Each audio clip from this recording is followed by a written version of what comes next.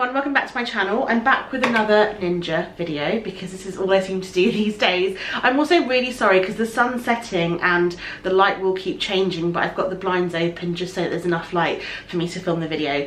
But anyway, I wanted to preface this video by saying I love this beast. I mean, it's not perfect. Everything has pros and cons, and for this, the pros definitely outweigh the cons, but I just thought it's good to let you know about the things I don't like about it, just in case you're thinking of buying one, because it's always good to weigh up the pros and cons. So I have made some notes in my trusty notebook, and the first thing I absolutely don't like about it is the colour. I mean, I chose the colour red, and I went back and forth so much on this because it's not a colour I would have ordinarily picked, and it was really hard for me to decide because I got a Black Friday deal on mine when I bought it, and there was a black one, but the red one came with more free accessories. They were both the same price, and I was like, should I buy it? Should I not?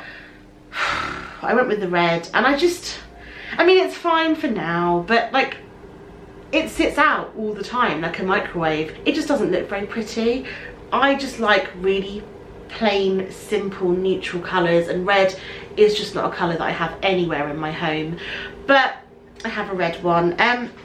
The free accessories I think that came with the red one was an apron. I don't really wear an apron. A silicone sling, which is good if you eat meat, because I think it's mainly like what you put a chicken on to lift it in and out of the pot, and some tongs for the chicken. I haven't, they're still in their plastic. I haven't used any of those three things, so I should have just gone with the black one, but unfortunately I have the red one. That's just obviously a personal choice. The second thing that I don't like about this is that it comes with two lids, as you know. This is the NishiV Max.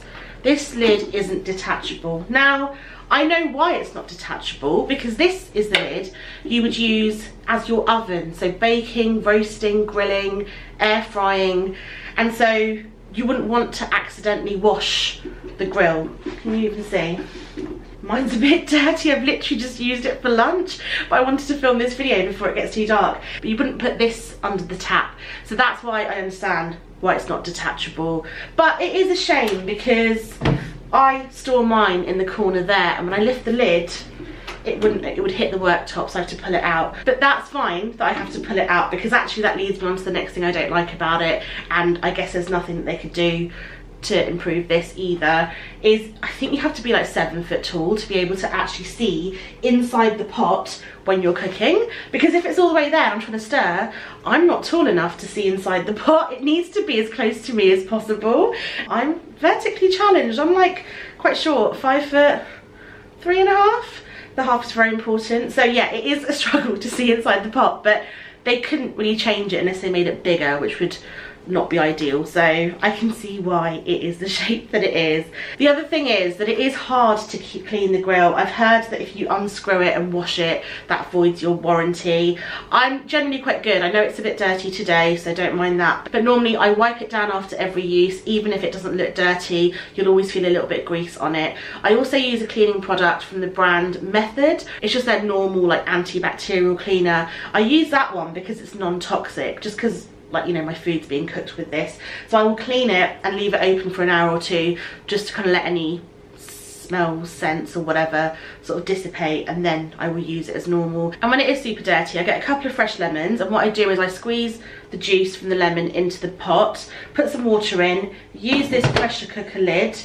This is the wrong way. And I shut it like so, put it on saute mode on high, just till it starts bubbling, and then once it's all bubbling and you can kind of hear it splashing around, I take the lid off and I shut this to let the steam from the lemon water kind of clean that, and then I just go over it with like a clean damp cloth just to scrub it clean. But it is hard to clean the grill because sometimes I put stuff on the top rack, and if it's got cheese on it, like a stuffed pepper or something, it will stick to the grill and it is difficult to clean. But I mean, so are traditional ovens, right? They're a nightmare to clean. Now, one thing that I don't like about the Ninja, that I don't actually see as a problem because I didn't know that it was a thing.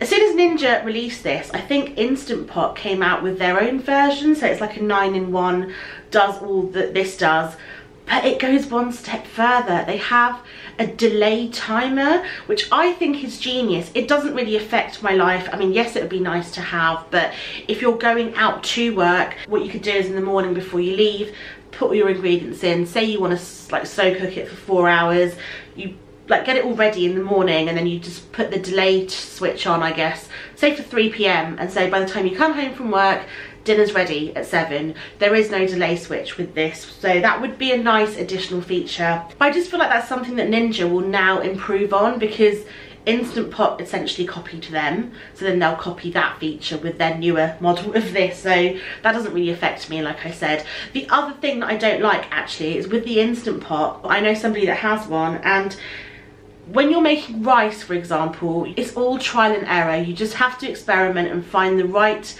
functions or cooking times, measurements for yourself, because I know that rice is like notoriously difficult, and everyone has their own way of making it. But with the Instant Pot, I think you just press rice and it just cooks it. I don't know if that's good or bad. I don't know if it always comes out perfectly, and I don't know how it works for people that like their rice cooked in a different way.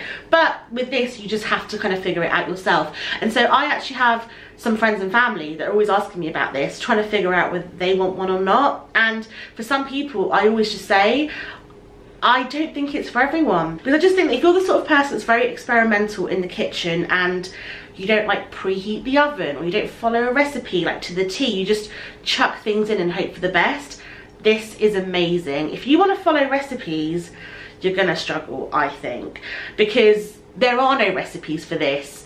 Leads me on to my next point. I've heard and I've seen that the Ninja recipes are non-existent and absolutely crap. They've got their measurements all wrong. They'll write tablespoon instead of teaspoon, so you might have to put in 3 tablespoons of salt, which is not something that anybody should ever do when making mac and cheese, for example. They've put the wrong ingredients in. There are no such things as recipes for the Ninja, unless you look on YouTube or on like people's personal blogs, like, you know, myself or other people. And so you do just kind of have to wing it. So if you're not that person, you may struggle with it. The other thing is, these lids melt so easily. I've heard, because they're really hard to store, right? You get so many accessories, they don't all fit inside the pot. You use it all the time. My kitchen is just constantly a mess at the moment. I need to find a cupboard for all these bits. So if I take this off, I've done this before, I'll take it off and I'll put it straight on my cooker. And say I've just boiled some pasta. The cooker's still hot. I've actually melted this. Now luckily I've melted the bit that's just the cosmetic outer part. The seal is still fine, so I have pressure cooked since then and it's fine. But a lot of people store these in their oven, and then other family members, or they will forget they stored plastic stuff in the oven, turn it on to preheat, and this will melt. I've seen some like shocking photos of these, so that's really annoying. I think this plastic is also quite cheap, because it just happens to so many people. I was devastated when I melted this, but I'm so glad that I don't have to buy a replacement, because I mean, they're not that cheap, like 25 quid. So, you know, that's not really something that you want to do. The other thing that really annoys me are these racks. They should be a crisscross, because when you're trying to grill stuff that's really small, it just falls through. And I line it with one of these. I'll link my video for my hacks up here that you can go and watch. So this is fine, but it's still a faff. It's still 2 things I need to wash. So it would have been great if they just made them like this, because the air can still circulate. It just means that it's just a smaller surface area. But yeah, those are the 9 things I hate about my Ninja. I hope you found this helpful in some way. If you did, then please give this video a big thumbs up. Thank you so much for watching, and I'll see you very soon with a new video. Bye!